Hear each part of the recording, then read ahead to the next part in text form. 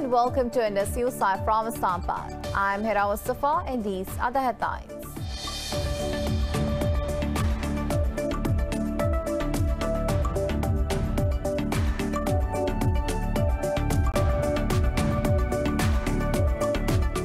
The Taliban claim to have seized the Sange-Atish district of Afghanistan's northwestern Balkis province.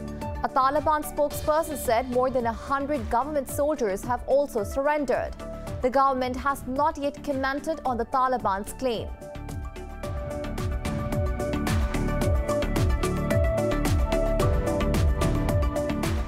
In the United Kingdom, G7 leaders have gathered for their first in-person talks in nearly 2 years, with an expected pledge to donate 1 billion doses of coronavirus vaccine to poor states. In his opening address, Boris Johnson urged fellow leaders to tackle inequality as the world recovers from the pandemic and curb climate change. But campaigners say the vaccine pledge is far too little and too late to end the pandemic that has claimed over 3.7 million lives worldwide.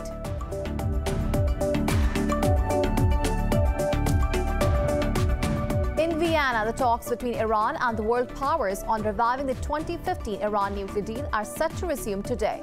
Iran's top nuclear negotiator Abbas Araghchi said the participants are expected to continue consultations to ensure full and effective implementation of the deal.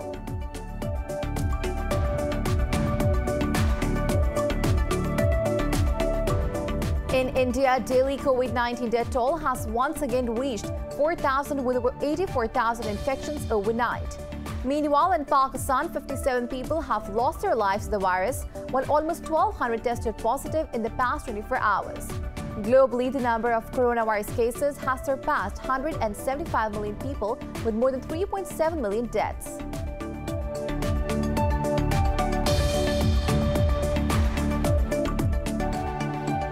For the latest updates, you can follow us on social media at indus.news.